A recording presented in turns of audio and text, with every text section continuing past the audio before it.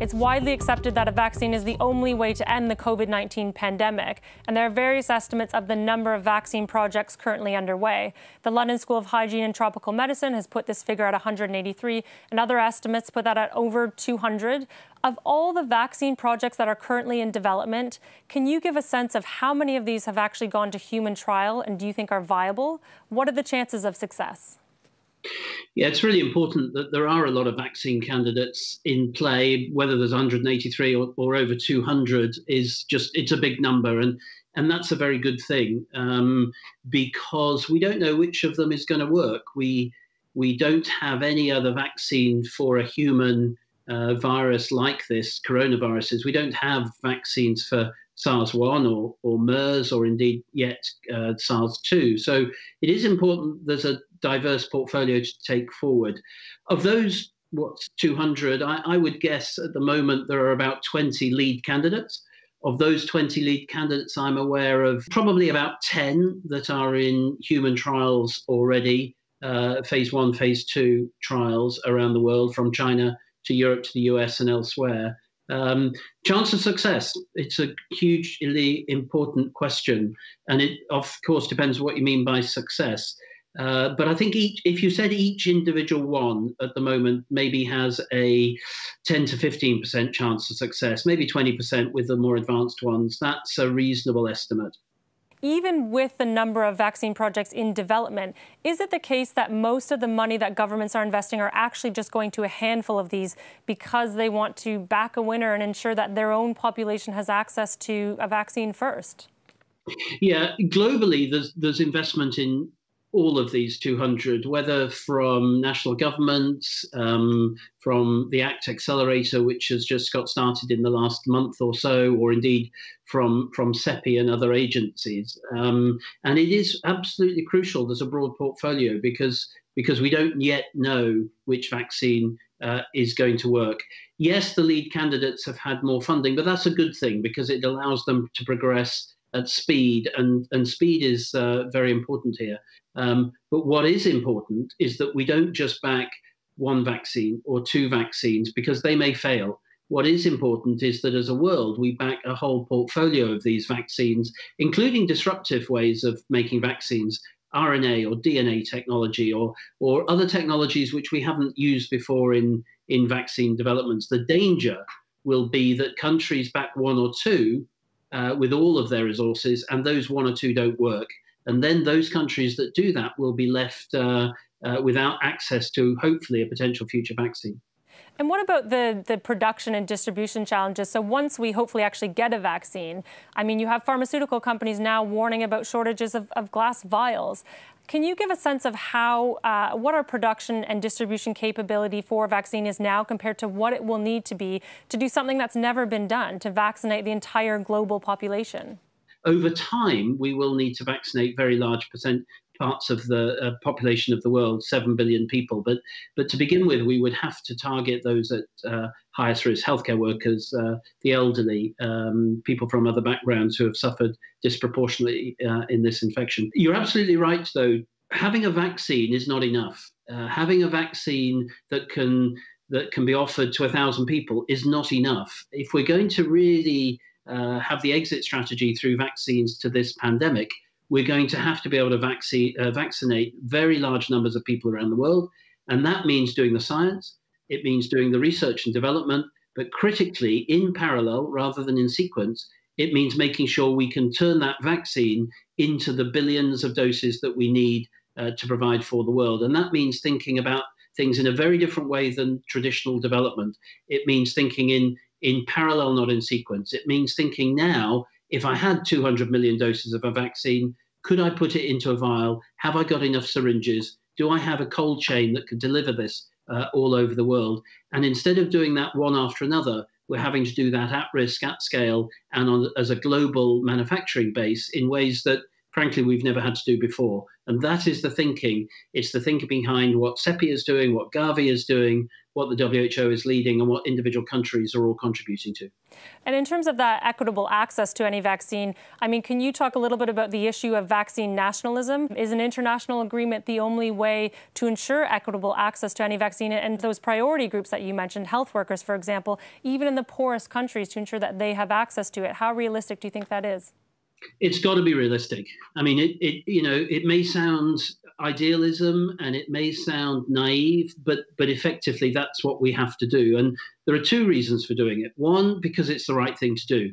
Healthcare workers have suffered disproportionately through this, as indeed have the elderly, as indeed in many countries in Europe and North America have people from BAME backgrounds have suffered more than others. And we have to focus our vaccine strategies on those at highest risk. Vaccine nationalism, in other words, I'll make a vaccine for my country or my region, and I'll deal with my country first, and I'll leave the rest of the world for later. That is not enlightened self-interest. Not only is it the wrong ethical and moral thing to do, it's also not sensible. It's not smart science. The best way of addressing this pandemic is to see it as a global issue. It is not an issue for America or Britain or China or South Africa. It's an issue for all of us. And until we deal with this as a global issue, any of us are going to be safe. So we have to make the case that just looking after yourselves and leaving the rest of the world for later isn't going to be able to solve us to get out of this pandemic. Well, and on that point, as you say, this is a global issue, and global leadership arguably has been something that's been lacking, at least from among political leaders in this crisis. What is your response to how the U.S. has handled this pandemic? And if China and the U.S., if powerful countries like China and the U.S. aren't engaging or working constructively on the global stage together within this response, how damaging is that for efforts to not only find a treatment and vaccines, but also to ensure equitable access to those? At a scientific level, I mean, we have many partnerships and collaborations with scientists both in the United States and in China, and those are continuing. I appreciate the tensions that there are politically and the rhetoric that is there politically, but at a scientific level, whether it's be in academics in China, academics in the United States, or in industry in either country, I have to say that we are very much engaged with both of those, and that's how we have to go forward. I'm afraid on this one, the rhetoric from the politics is not something that I can get into. It's not something I can influence. What I can influence, and colleagues in CEPI, Gavi, WHO, and elsewhere, European Union, etc., what we can influence is the partnerships at the scientific and the research and development and the manufacturing levels to make sure that we have vaccines available independent of your ability to pay and independent of which country you were in.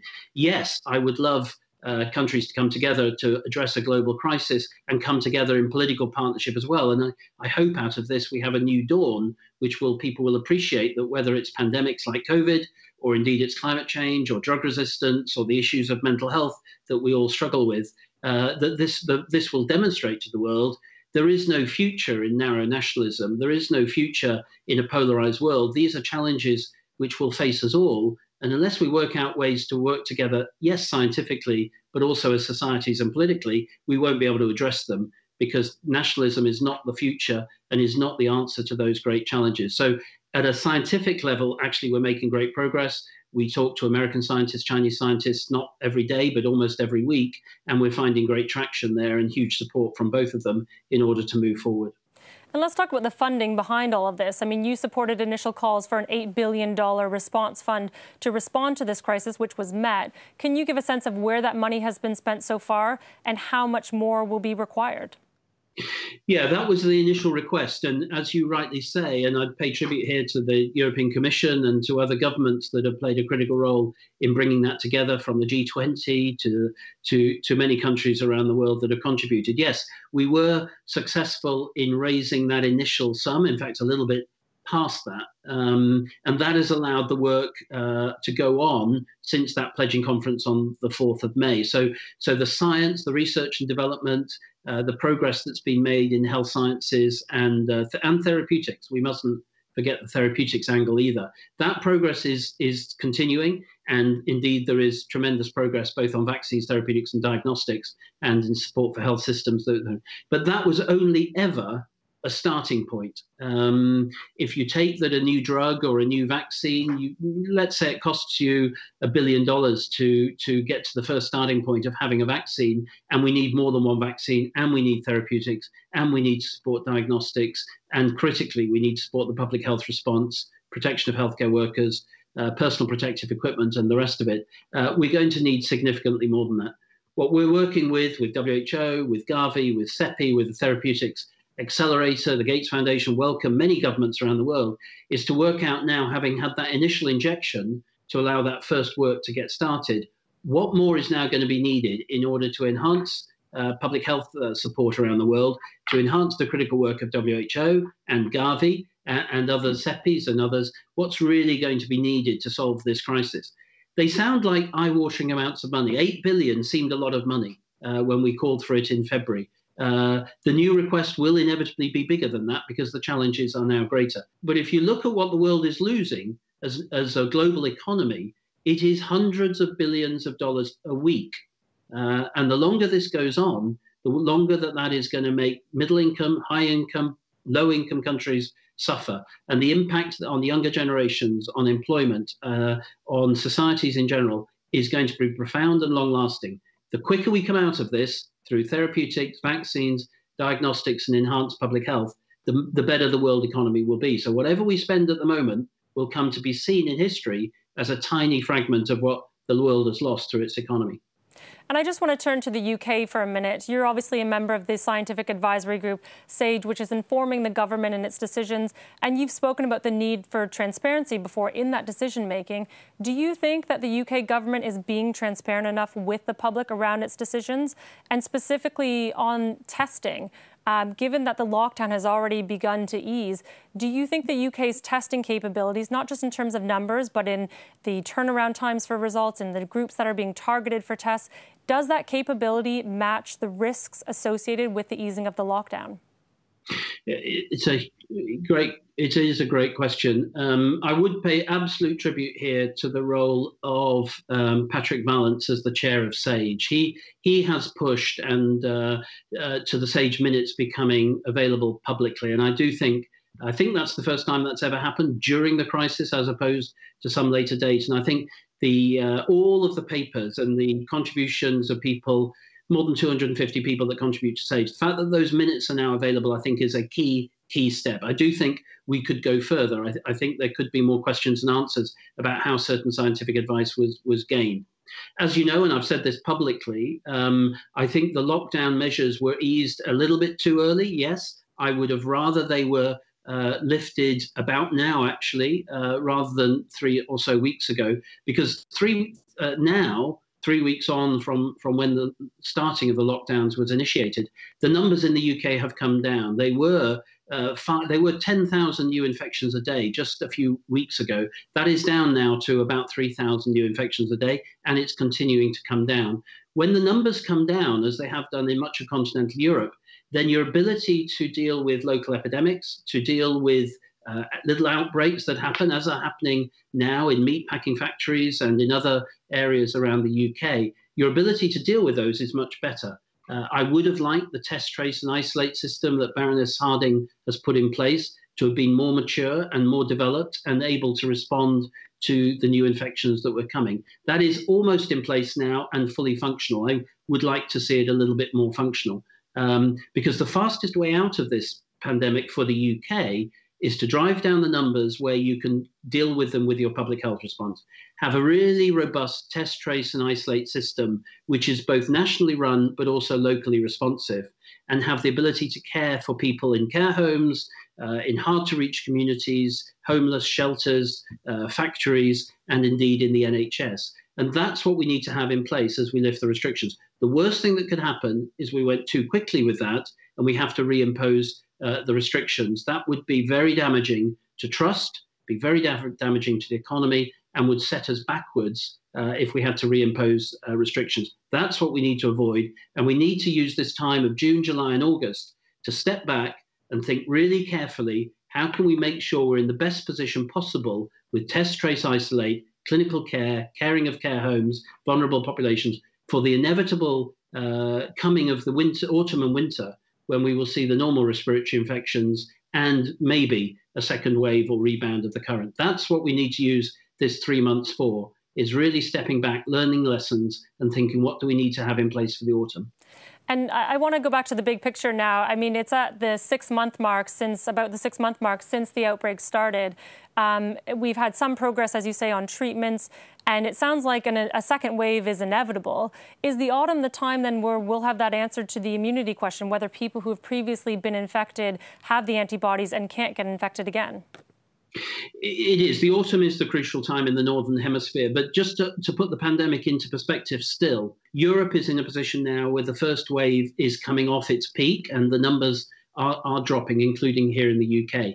But globally, the numbers are accelerating. This pandemic is only just starting. If I just give you a figure for that, and it took 2.5 months for the world to have its first 100,000 cases. Every day at the moment, there are 200,000 cases being reported globally. This pandemic globally is accelerating, getting worse, and going into new jurisdictions that previously had not suffered from it. So this pandemic is very, very far from over. And given that we believe only about 6 or 7% of the populations in Europe are protected, we believe, from having antibodies, it means that 90% plus of us remain susceptible to a potential second wave. So whether a second wave comes or not is at least in part dependent on the decisions we make today, the preparations we make, and and whether we can avoid it coming back in future. But we should assume it's coming back to make sure we use this 3-month window of relative peace and quietness in Europe to make sure we're absolutely better prepared than we were going into February and March of this year. What would you say has been the most important lesson for the scientific community since the outbreak started? Most important lessons from the scientific community, I think the importance of collaborations are absolutely critical. The importance of learning from experiences in China, from experiences in Singapore, experiences in Korea, and making sure you don't just learn from those, but you then implement those learnings. The fact that we're dealing with a brand new human infection, which we've never seen before, is there immunity? Does the virus change? What sort of clinical syndrome does it cause? How can we best manage patients? And how can we develop treatments? The coming of showing that dexamethasone through the recovery trial has reduced mortality in those people ventilated by 30% or so, that's a remarkable finding that science had no idea about even 3 months ago. The fact that chloroquine does not work in treatment is an absolutely critical finding. And the development of vaccines, an unprecedented pace. We will have vaccines that are being tested in 2020, less than a year after a new infection emerged. That is a remarkable thing to say. We must make sure that those vaccines are both safe before we give them to hundreds of millions of people around the world, and also that they're effective. We need to know they're safe as well as effective. And we mustn't just think of putting all our money into vaccines, because we may not have a vaccine. I sincerely hope we will, and I'm optimistic we will. But we also have to develop the health systems, the public health. We have to push forward with the development of therapeutics and drugs that can prevent and treat this infection. And we have to roll out better diagnostics so that we can understand where this infection is spreading. But if we do all of those things and we commit the resources that are really needed, and we work as a globe rather than as a single nation state, then we will make progress. And I would be absolutely optimistic that we can come out of this COVID pandemic at some point in the future. And then we must develop the sort of world and put in place the collaborations at a global level that are going to be needed if we're going to address emerging infections, climate change, drug resistance, or the other great global challenges of the 21st century. And I'd like to end just by asking you about that final point, the sort of risk of failure, even with all the efforts going into looking for a vaccine, to trying to develop one across the world. How big is the risk that those efforts will fail and the virus is something that humanity just has to live with? I mean, is there a plan B? There is a plan B, and we will have to we'll live with it. I mean, physical distancing, which has been very effective in reducing transmission, but you cannot keep it going forever. You cannot keep schools closed. The inequality that closing schools brings, the lack of educational opportunities for young people is profound. The impact on the economy, the shielding of elderly populations, therefore not able to see their loved ones, is something that the world cannot keep going with in long. Lockdowns do not change the fundamentals of the biology of this virus. They don't change transmission. They don't change our ability to come out of the COVID. They buy us time, but they don't change the fundamentals. The only way out of the pandemic and changing the fundamentals is to have diagnostics, stronger public health, treatments that can prevent and save lives, and a vaccine. And we need all of those. We shouldn't be betting on one of them. We need all of them. And if you ask me, will we succeed in any of those? The answer is an unequivocal yes. But I don't know which one of them will have the biggest impact. And that's why we have to invest in all of them at scale, at risk, and as a world rather than as individual nation states. Jeremy Farrar, thank you very much. Pleasure.